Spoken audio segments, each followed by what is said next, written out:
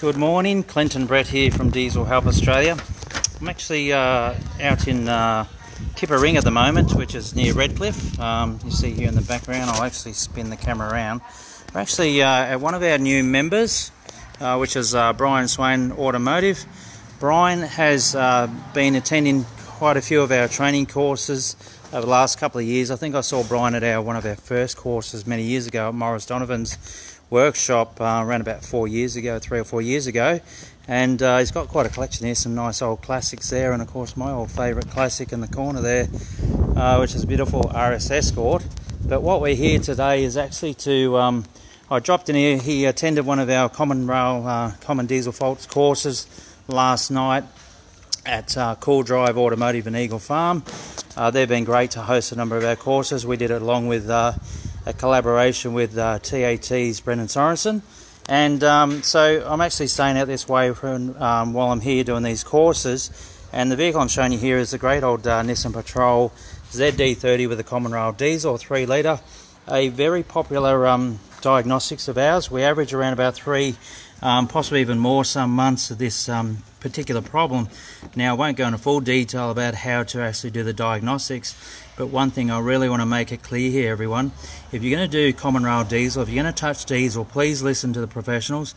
That's just not myself. There's quite a few of us that know this procedure is required, and it should be done first, the right time, so it doesn't come back again and bite the customer. What I'm talking about is the actual a particular fault code that occurs, which is related to this component here, the rail. I'll just point it out here. So this is the main rail, distributes fuel from the pump to all the injectors.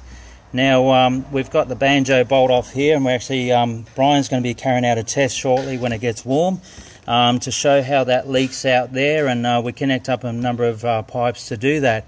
Now, the whole point I'm decided to film this live today is because I'm absolutely had a gutful of people out there replacing just this valve. I know a lot of people have had success with them, but how long has it been successful, you won't know.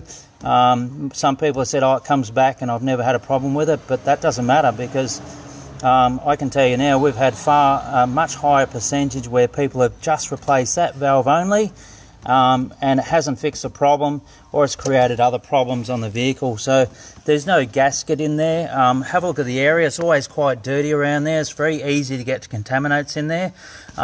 You know, some of the diagnostics, they're charging $450, $500 just to do that fitting, and the whole rail itself is about $600.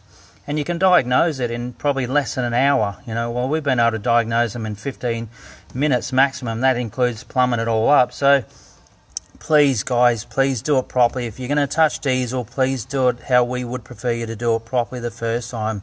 Okay, look after your customers, look after the industry. That's the whole point I'm getting here, is that our industry is copping some a lot of grief from where people have not done the job properly the first time, and of course you may not actually hear about it. You may not actually, you think, oh, it's been running fine, but what's actually happened with this job here is it's been to another workshop, and the guy's just bought the car second hand. You know, he may not have a load of money, but it's not the point. It's not whether they've got money or not. You need to do the job properly. If they haven't got money to spend on it, don't do the job at all.